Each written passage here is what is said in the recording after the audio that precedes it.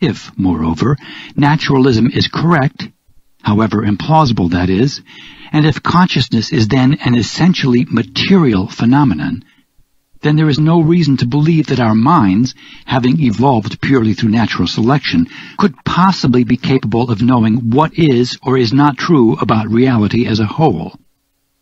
Our brains may necessarily have equipped us to recognize certain sorts of physical objects around us and enabled us to react to them. But beyond that, we can assume only that nature will have selected just those behaviors in us most conducive to our survival, along with whatever structures of thought and belief might be essentially or accidentally associated with them. And there is no reason to suppose that such structures, even those that provide us with our notions of what constitutes a sound, rational argument, have access to any abstract truth about the totality of things. This yields the delightful paradox that, if naturalism is true as a picture of reality, it is necessarily false as a philosophical precept, for no one's belief in the truth of naturalism could correspond to reality except through a shocking coincidence, or better, a miracle. A still more important consideration, however, is that naturalism, alone among all considered philosophical attempts to describe the shape of reality, is radically insufficient in its explanatory range. The one thing of which it can give no account, and which its most fundamental principles make it entirely impossible to explain at all, is nature's very existence. For existence is most definitely not a natural phenomenon.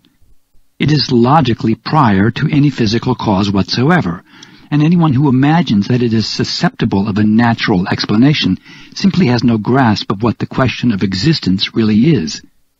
In fact, it is impossible to say how, in the terms naturalism allows, nature could exist at all. These are all matters for later, however. All I want to say here is that none of this makes atheism untenable in any final sense.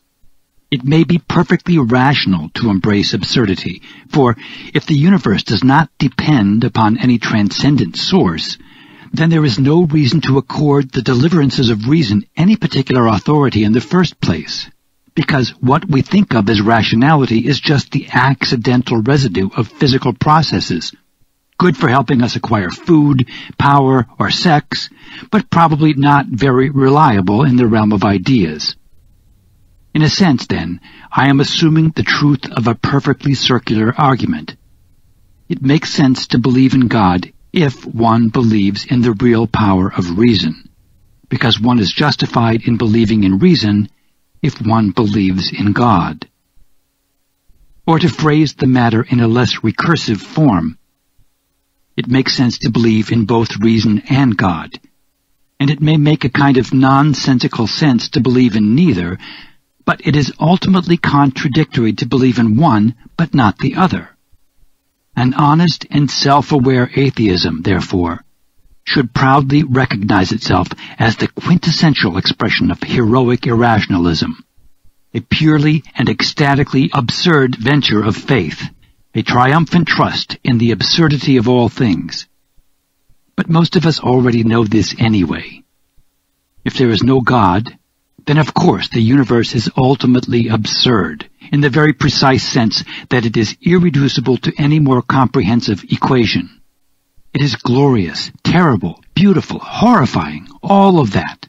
But in the end, it is also quite meaningless.